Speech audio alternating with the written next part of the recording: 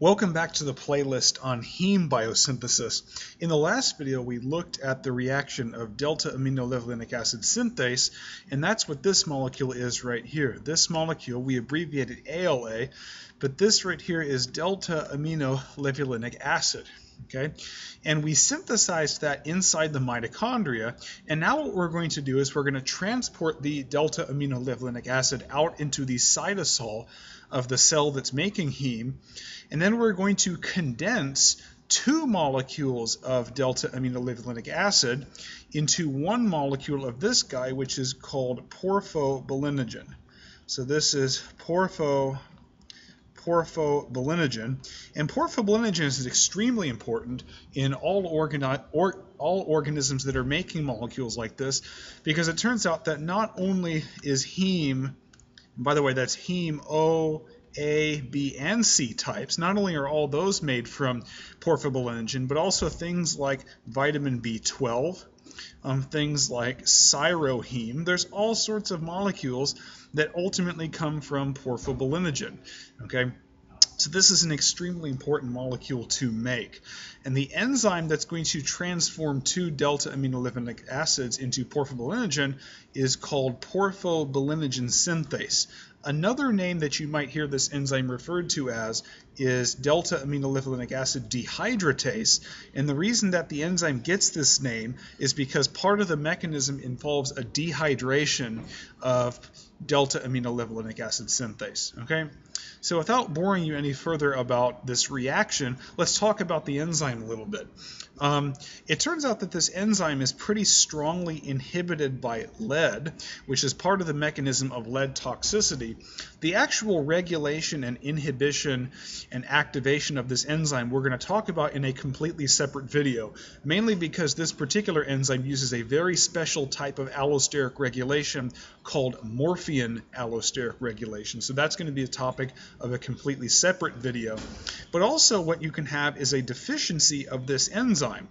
And a deficiency of this enzyme is called aminolevulinic acid dehydratase deficiency porphyria. Okay, so this is one of the porphyrias that you can have, which is basically a deficiency of any of the enzymes involved in heme biosynthesis. Another name that you might hear this enzyme referred to as, the more common name, is DOS porphyria. So this is DOS porphyria. And this particular porphyria is basically an autosomal recessive porphyria, meaning that let's say you have a heterozygous individual for this particular porphyria. If you have a heterozygous individual for this porphyria, that means they're going to have this, if you represent the allele as A, capital A, little a. The same thing goes for, say, the mother, if this person does not experience DOS porphyria. Okay, so when you do the Punnett square to figure out what the possible genotypes are for the children, you would basically find that one of them is going to be homozygous dominant, meaning they won't express DOS porphyria.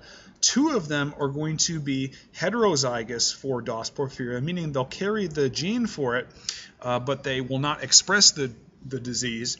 And then one of them, 1/4 of the individuals who will be born from these parents, are going to express the DOS porphyria, and this is what we term homozygous recessive.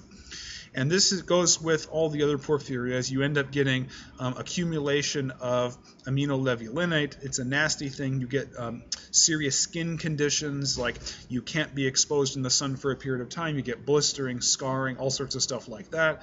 And you get things like nausea, vomiting, constipation, and all sorts of nasty things that you don't want. Okay? And that's what we call a deficiency of delta-aminolevulinic acid dehydratase or porphobilinogen synthase. It's called aminolevulinic acid dehydratase deficiency porphyria, or DOS porphyria. Okay, and in the next video, we're going to go over the regulation of this enzyme, because it turns out that this is an important control point in the synthesis of heme, and in other organisms, the synthesis of heme, B12, and cyroheme. Okay, so you have to regulate this enzyme before it gets too far into the pathway, and we'll go over the regulation in another video. But now what I want to do is focus on the organic and partially inorganic mechanism of this enzyme. Okay, because in all these videos we're going to be doing the mechanisms. Okay, now what I want to point your attention to in the active site is there's a critical zinc 2 plus here in the active site, and at the beginning of the proposed mechanism you start out with this hydroxide that's sort of chelated here in the active site next to the zinc. And it turns out that this hydroxide, and what will soon be water, is going to be an important Bronsted-Lowry acid/base that's in the active site. Okay? And it turns out that the very first step of this mechanism is the hydroxide is actually going to deprotonate a fully protonated lysine that exists in the active site. Number one, generating water that's now electrostatically interacting with the zinc, but also now you have a deprotonated lysine that can now serve as a nucleophile, and that's in fact what's going to happen. This lysine is going to nucleophilically attack this carbonyl of delta aminolevulinic acid, and that's going to generate a tetrahedral intermediate as shown right here. Okay, this is the tetrahedral intermediate. Then what's going to happen is this oxyanion right here is going to deprotonate this lysine right here, and that's going to generate deprotonated lysine and get rid of that, that positive charge on the lysine. Okay? And in the very next step, what we're going to do is we're going to form a Schiff base. So this lone pair on the lysine is going to kick in here, and that's going to form the Schiff base. And you have to have a leaving group, and so what's going to happen is this hydroxide is going to come in here, and it's going to now attack the zinc, and that's going to force this particular water molecule to leave. Okay? So now effectively what you have is you have this Schiff base lysine attached to this delta aminolevulinic acid that's in the active site. Okay? And now you have another lysine residue, which I've denoted as lysine A. This one up here was lysine B. And the same mechanism basically is going to happen again. You have a hydroxide now that's chelated here to the zinc.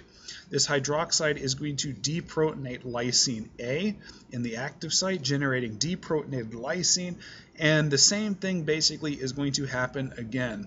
This lysine is going to nucleophilically attack the carbonyl of delta aminolevulinic acid, the second one that is, and it generates a tetrahedral intermediate. Now what's going to happen is this oxyanion that's part of the tetrahedral intermediate will now, of course, deprotonate the lysine, okay, getting rid of the positive charge and the negative charge. And then after that, we're going to get another Schiff base formation. So this lone pair is going to kick in here to form the Schiff base. And that's effectively going to kick off this hydroxide. And when it does, it attacks the zinc. And once again, you get loss of water. So in this step, basically, you should see loss of this H2O. And that H2O is this one right here. So now we should have a zinc that is chelated by this hydroxide here in the active site. Okay, so now what's going to happen is this hydroxide that's chelated to the zinc is now going to do a proton transfer right here. So remember that Schiff bases can act as an electron sink. Okay, so that means that these pi electrons right here that I'm going to highlight in yellow, these pi electrons right here can kick onto the nitrogen if we attack this carbon right there. And so what's going to happen is this proton transfer is going to ensue. These electrons come in here to form a double bond, and that causes this bond to break, and now the lone pair ends up on the nitrogen. Thus, the nitrogen acts as an electron sink. Okay, now what's going to happen is we're going to reform the Schiff base. So this lone pair is going to kick in here to form the Schiff base. And these pi electrons right here are going to come out basically, and they're going to attack this red carbon right here, getting rid of this Schiff base and forming a covalent bond between the remains of both of the delta aminolevulinic acids. Okay? And both of them are now covalently bound to lysine residues in the active site. Now what's going to happen is this lone pair on the nitrogen is going to come, and it's going to nucleophilically attack this carbon right here, and this Schiff base nitrogen is therefore going to act as an electron sink. So these pi electrons kick up onto a lone pair here on the lysine. Okay, and now we've effectively cyclized the 2 delta aminolevulinic acids. Now what's going to happen is this hydroxide right here, this hydroxide is going to do a proton transfer. It's going to abstract this proton right here. That's going to break this bond, and it will basically come in here to form a double bond, and that will expel lysine A as the leaving group. Okay, so now we have a double bond here in what is eventually going to become the pyrrole ring. Okay, so now we have this structure right here. Now what's going to happen is this lysine B here at the top is going to do a proton transfer with water. That's going to, of course, generate a hydroxide that's chelated to the zinc here. And now this lysine is going to be in the protonated state. So now what's going to happen is the hydroxide is now going to do another proton transfer. It will abstract this proton right here from what is going to be the pyrrole ring, causing a double bond to form here and expulsion of lysine B as the leaving group. So now we have this guy right here. The next step of what's going to happen is this lysine right here, lysine B, is going to do another proton transfer, causing a double bond rearrangement, okay, and that forces these pi electrons up onto as a lone pair on this nitrogen, and effectively what that does is it creates this porphobilinogen right here. The last step of this mechanism is a proton exchange with lysine A. This lysine A is going to abstract a proton from the water that's chelated here to the zinc, and that basically regenerates the zinc in an electrostatic interaction with hydroxide. And these right here are our final products. This is porphobilinogen, which will then go and react with porphobilinogen deaminase, another cytosolic enzyme that will generate something called hydroxymethylbilane, which will continue into heme synthesis. And of course, we regenerate our 2 fully protonated lysine residues in the active site, and of course we get zinc in an electrostatic interaction to hydroxide. And that's the mechanism of porphobilinogen synthase. I hope this video gave you a little bit of intuition on this enzyme. In the next video, we're going to look at the allosteric and other types of regulations of porphobilinogen synthase. See you in the next video.